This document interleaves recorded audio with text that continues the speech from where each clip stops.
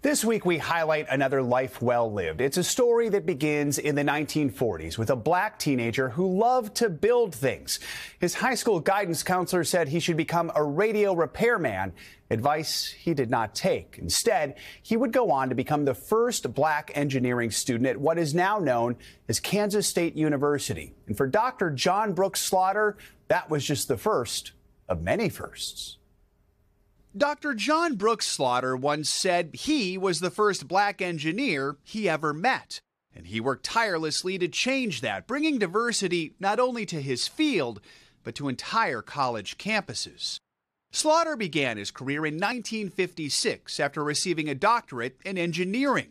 Years later, in 1980, he was appointed head of the National Science Foundation by President Jimmy Carter, becoming the first black person to be named director of the independent agency. He left NSF after just 2 years, taking a job as chancellor at the University of Maryland College Park and later president at Occidental College, becoming the first black person to hold those high positions on both campuses. If I ran into a barrier, it just strengthened my commitment to overcoming it, to prove to people that I was as good as anyone else.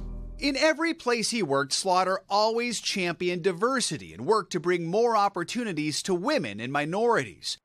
He was born in 1934 in Topeka, Kansas, and as a child would tinker with his toys, even building his own.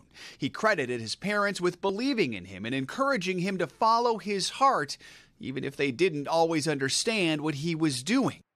Dr. John Brooks Slaughter, a trailblazer who brought change to colleges and to his beloved engineering field, died earlier this month in California. He was 89 years old.